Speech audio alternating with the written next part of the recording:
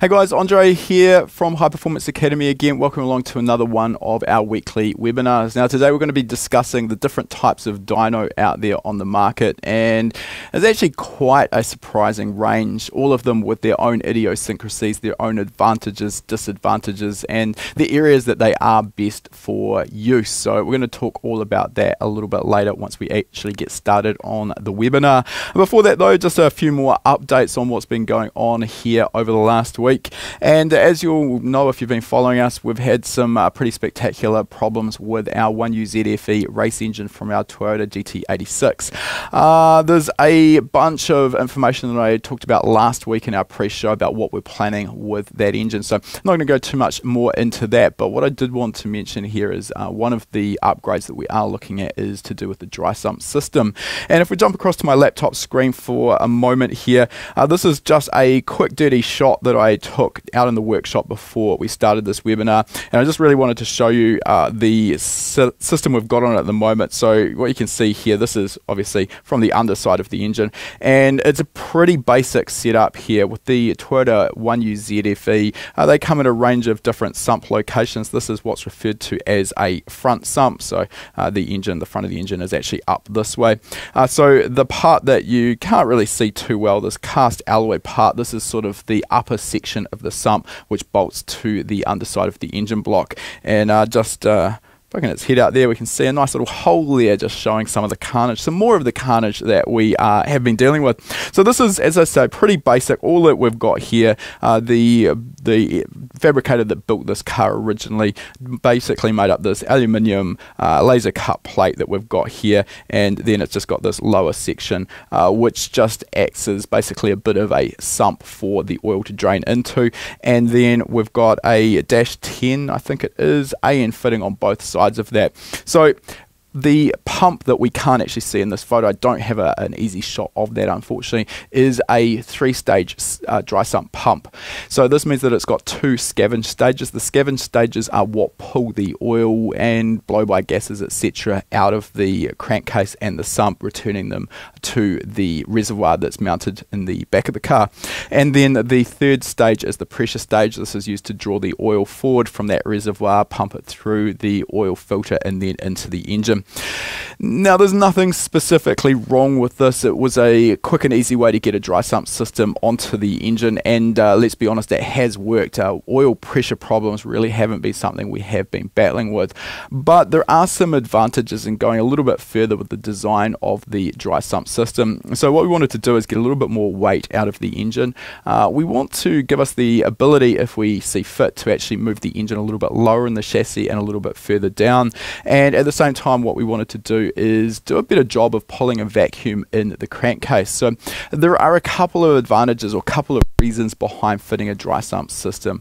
The key one, of course, is a race car that's out on a racetrack. The G-forces that are being pulled under acceleration, braking and cornering, basically a stock wet sump will generally not work that well. You're going to end up with problems with the oil running away from the pickup. When that happens, it draws air in, and it doesn't take very long when you've got oil starvation like this for your engine bearings to suffer dramatic failures. So that's the first thing, is just getting a constant supply of high pressure oil to all of those engine vital components. There is actually a performance advantage though as well. By drawing a vacuum and basically evacuating the blow-by gases out of the crankcase, what this can allow us to do is run a lower tension ring pack, and this is going to give good oil control while actually providing us a small advantage due to the reduced frictional losses.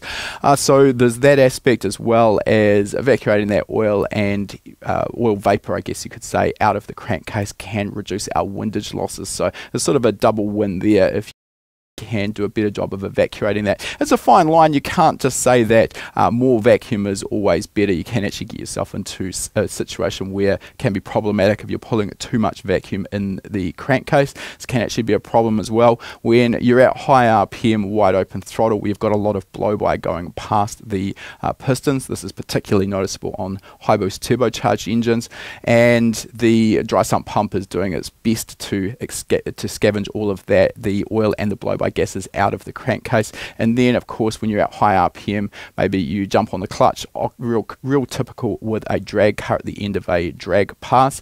The driver will jump on the clutch. Initially, the engine is still at very high RPM, maybe 8 to 10,000 RPM, but as soon as the driver gets off the throttle and on the clutch, of course, as the engine's slowing down, there's a much less blow-by, but the dry sump pump is still being spun over. So there are some considerations there that we do need to take into account. It's not just a case of more vacuum is better. So moving on anyway, point of this discussion is that we are going to be looking at upgrading that dry sump system. So I've got this picture here. It's actually not for the 1UZ, but bear with me because for all intents and purposes it looks exactly the same. So this is a billet CNC machined sump from Daily Engineering, and we've actually posted about some of Daily Engineering stuff before. A really high quality product. They do a lot of stuff that's bolt on for all manner of LS engines. They also partnered with TRD over in the US for their Grand Am engine design, so Daily produced a dry sump system for that.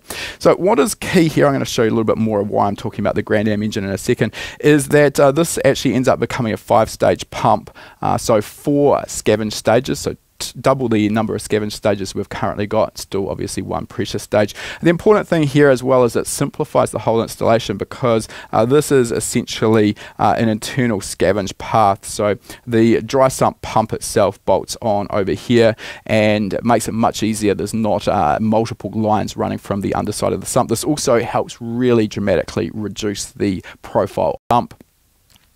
Now, the reason I am talking about this is that the Grand Am engine was based on the Toyota 3UZ, although for the Grand Am race series, they essentially only kept the engine block. Everything else was bespoke. And a number of these engines actually ended up over here in New Zealand. So through my old business, I was involved as the parity manager for the NZV8 TLX touring car series.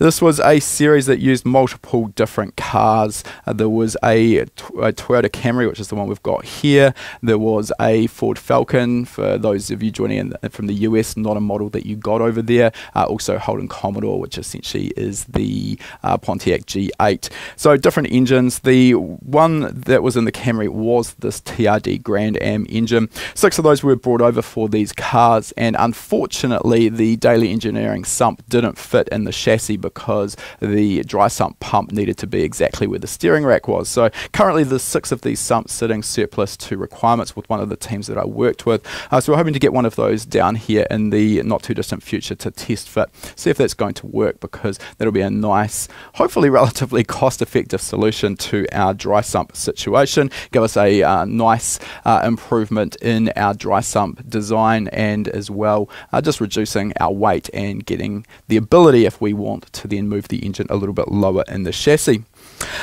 Right, I want to just show you a couple of clips on YouTube. We've got a bit going on here, so let me try and get through this. So if we jump across to my laptop screen for a moment, and what I'm going to do is try and mute that. That's going to be much better.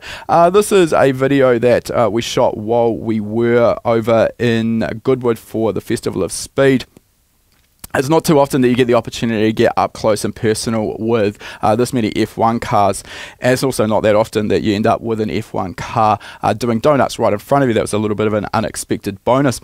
Now, one of the aspects with any of the engines at this level is that they get a little bit more complex in terms of operating them. What I mean here is it's not a case of rocking up to the track on a weekend, unloading the car out of the transporter, firing it up and heading out for a practice session. It's quite a lot more involved than that, and what you'll usually see is that the mechanics, the teams, will actually preheat the oil and usually the water that is being circulated through the engines. Actually, it's the other way around, always the water, sometimes the oil, and this is essential because if that wasn't done, you'd actually find that it's basically impossible to turn the engine over. And this all really comes down to the bearing clearances that are used. It's quite different to what we see in road car engine or a modified road car engine. It's the bearing clearances as well as all the other clearances in the engine. I should elaborate a little bit more. And what we'll find is that they actually run very, very tight clearances, and this allows them to use a very thin grade of oil as well. Now, the advantage with this is once everything's up to operating temperature, those clearances from room temperature actually grow, and that's why once everything is at operating temperature, obviously the engine spins over nice and freely. Using tight clearances with a thin oil with nice rigid bespoke components like the engine block and the crankshaft you'll find in an F1 engine means that there is less frictional loss in the engine, and obviously at this level every last horsepower is important, so they are going to extremes to make sure they're getting the most out of these engines. So if you are interested in learning a little bit more about that, I've probably given you most of the tips there, but head over and check out that video. Give it a thumbs up if you like it. If you've got any questions, ask those in the comments and I'll be happy to answer them there. I just wanted to also share, we'll head back across to my laptop screen. We have also finally got our latest vlog updated and out. So this is from the 4th round of the South Island Endurance Racing Championship from Ruapuna, Christchurch, New Zealand. It is a little old now. It's taken us a while to get on top of that. So for those who have been following, you'll know that, spoiler alert, unfortunately we didn't finish the race. Retired from this race while we were leading our class with about a 45-second time margin to second place. This was a result of yet another problem with our driveshaft shop axles. It wasn't actually the driveshaft shop axle that failed in the race. The driveshaft shop 1000 horsepower axles, those who are following us will probably already be well aware of the sagas we've had there. They were too short. They got us through the test day the day before on the Friday. No problems there. Went out for a scrub session on the race day, and in 3 laps of the scrub session they popped out of the LSD, leaking diff oil onto the exhaust, causing a lot of smoke and getting us black flagged. We made the decision, a difficult decision, just after qualifying, to swap back to a set of stock axles because we weren't confident that the drive shaft shop axles would get us through the race without failing again and popping out. The stock axles had done us well for our first round at Tiratonga. They'd done an entire 1-hour race plus a whole day of practice, so we were quietly confident. Unfortunately, that confidence was misplaced because with about 7 minutes to go, Ben in the hot seat, one of the axles broke. So there you go. I've spoiled the key part there a little bit, but again, if you've been watching, you're probably already pretty well aware of what's been going on. But check out the vlog. We're really enjoying making these. It's kind of a bit more of a light-hearted, behind the scenes kind of look at what actually goes in through one of our race weekends, and you get to see a little bit more of the personality of the rest of the team as well. It's not just me in front of the camera, which makes a nice change. Also gives our video crew, Scott and Jono, a bit more of an opportunity to let loose and add a bit of creative flair. So we're really enjoying them. The comments are positive. Again, if you have got any comments on the vlog, anything you'd like to know, leave us a comment and we'll be happy to answer them in there. Moving on, we have just received another pretty exciting product. So this is our VBOX Lite data logger. So this is actually on the recommendation of Matt, our new employee for our Racecraft sister brand. So this is a video-based data logger. So this is the little data logger unit itself. It logs to an SD card that goes in the front there. We also have, let's just show this on the overhead camera here. This is the driver display. So it's a remote display that hooks up to that. Obviously we've still got all the stickers on it because it is brand new, only arrived yesterday and taken out of the box. So this will give the driver an indication of lap time, plus predictive, gain loss, etc., everything that you'd expect. So there's that unit there. This is the little data logging box, and then it also comes with 2 cameras. So these are quite a nice small design camera. They aren't quite 1080p. It says high res on this camera, but I've seen the footage and it's definitely not what we'd expect these days. I will point out that the video VBOX Lite is quite an old product from Race Logic now and has been superseded. So we've actually got one of their older products. We will be getting their latest and greatest as well. So that's why we haven't got sort of the definition on the video that we would expect. So the advantage with this package is that it allows the analysis of the driver from a driving line standpoint using that video, and this is a really powerful technique. It's something that I think has only probably become more pronounced in the last sort of decade or so. Prior to that, video wasn't so much incorporated in data analysis. It was purely looking at the signals from all of the input sensors. But let's just have a quick look over on my laptop, and this is just an idea of what everything kind of looks like once it's all loaded up here. So this is actually Matt comparing 2 laps in a race. So you get to overlay your laps, and obviously here we've got video from each of those laps. Below you can basically display any of the parameters you're interested in. This is showing a delta time, so basically a time variance between the 2 laps. Then there is a speed variance, and then a longitudinal acceleration. So you can log basically any of the parameters you want. It is a GPS based data logger, which is pretty common these days. It really simplifies data analysis because it doesn't require a timing beacon or anything to be put out on the side of the track. You can just set the GPS coordinates for your particular start-finish line, and then the data logger will go and do everything from there. So pretty excited to get that out and get it installed in our racecraft car. We are going to be incorporating this into our data analysis course, which hopefully we're going to start recording in the next couple of weeks. So pretty excited about that. Data analysis through my own career, both in circuit racing and drag racing, and also analysis and improvement of engine performance has been something I've relied on heavily, and I know that there's so much power in that as well. If we take circuit racing for just a novice enthusiast, I'd be very surprised if some basic data analysis with an entry-level data analysis package wouldn't be able to provide you gains in excess of a second a lap, and that's quite a lot of lap time to gain as well. So again, we'll be getting into that in hopefully the next couple of weeks. Now, just talking about racecraft briefly there, Matt also filmed or recorded his first Racecraft Gold Members webinar last week, so pretty excited about that. We'll just head across to my laptop screen for a moment.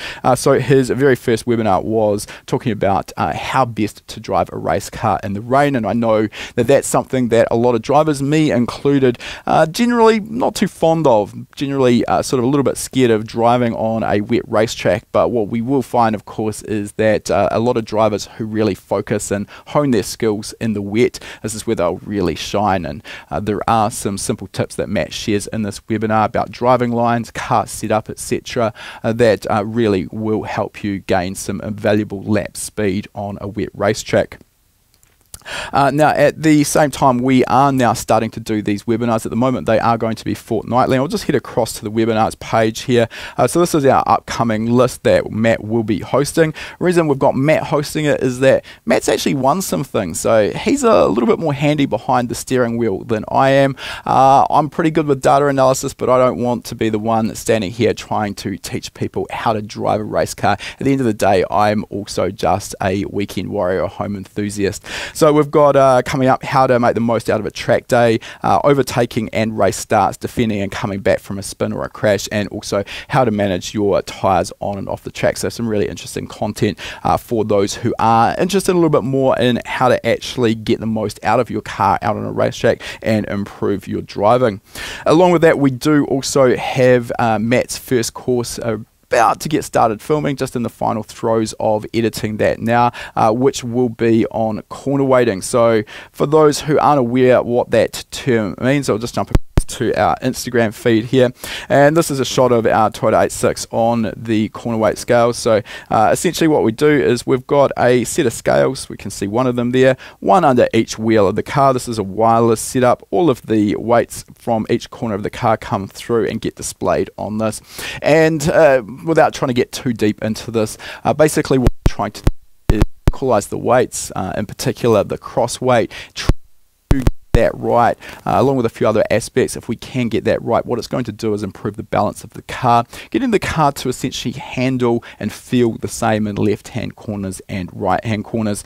And this is a technique that we'll also see here on the Jodasport Orica LMP2 car. This is with the car set up on their flat patch, and again we can see exactly the same scales actually that are fitted underneath each corner of the car, albeit this time the car is set up on what is called a setup hub, so it's not actually sitting on its wheel. So that course hopefully will have in the not too distant future.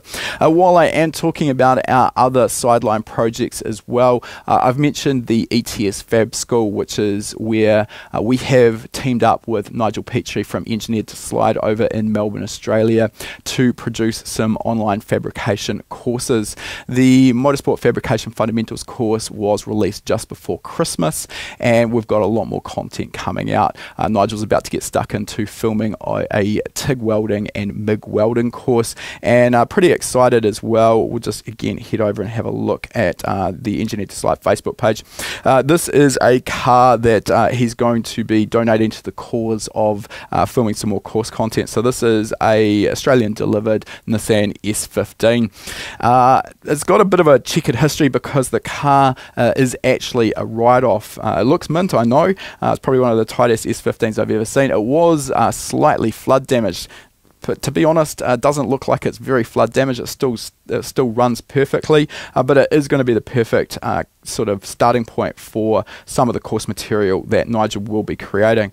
In particular, this car is going to go from basically a standard road going car, because it is a write-off, it can't be re-registered for the road, and he's going to be going through and building it into a club level race car. So we're going to go through the aspects of roll cage design and construction, constructing things such as exhaust headers for a turbocharged engine, intercooler plumbing and exhaust system, etc. Look at suspension as well. So a lot of really interesting course content that's going to be coming out for the ETS Fab School over the next 12 months. If you are interested, you can follow ETS Fab on Instagram. Also check out etsfab.com, the website, and at the moment Engineered to Slide on Facebook. Follow along and you'll learn a little bit more about all of those projects as they come out. Last one for today, we are still running our giveaway for an AIM Solo 2 DL logging unit. A little bit like the VBOX Lite that we just looked at, albeit this one does not include video. So this is a self-contained data logging unit. It uses GPS for lap timing. It will give you lap gain loss predictive. It's a really nice feature with this unit is that you can download data and communicate with the AIM Solo 2 via Bluetooth, Wi-Fi, one or the other. I think it's Wi-Fi actually, I take it back. And that means you've got no problems with cables. You don't actually have to get into the car to do that. So this unit is the DL model, so it's the slightly more advanced model, which also allows you to incorporate data from your ECU, either aftermarket or a factory ECU via CAN. So you can take that straight from the onboard diagnostic port if you've got a late model factory car, get aspects such as speed, throttle position, RPM, etc. to really improve the amount of data available for your analysis. Nice thing with this is because it is so small, it is self-contained, can be battery powered if you charge it. It's really easy to move this from car to car just using a suction cup on your windscreen as well. So quite a nice unit to take along to a track day. So I'll get the team to drop a link that you can follow into the chat there. We are including the AIM Solo 2 DL along with our Racecraft Wheel Alignment Fundamentals, Motorsport Wheel Alignment Fundamentals course, so you can actually learn how to adjust your alignment at the track or in your home workshop and start improving your car and your lap times, and you're going to be able to get the data out of that AIM Solo 2 in order to actually prove that you're going in the right direction. I think there are only a few days left for that giveaway to run, so make sure you jump on that. I think you'll also find that there are a couple of other tasks when you hit to the link that you can complete in order to get yourself a few more entries into the draw. So go ahead and do that. Absolutely no cost to get involved, and you never know, you could be the lucky winner. All right, give us a few moments here and we'll get started with today's webinar. If you like that video, make sure you give it a thumbs up, and if you're not already a subscriber, make sure you're subscribed. We release a new video every week. And if you like free stuff, we've got a great deal for you. Click the link in the description to claim your free spot to our next live lesson.